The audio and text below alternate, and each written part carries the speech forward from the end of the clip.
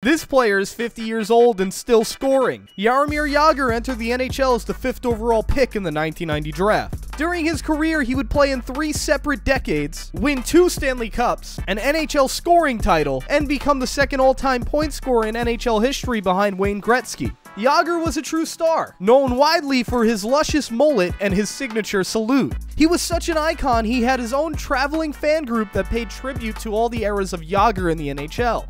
When Jagr played his last game in the NHL, he was at the age of 45, and since leaving the NHL, he has returned home to the Czech Republic. Jagr is still playing in 2023 at the age of 50, and scored his first goal in the Czech top league today. The man who passed him the puck was none other than 40-year-old Tomas Plekanec of Montreal Canadiens fame.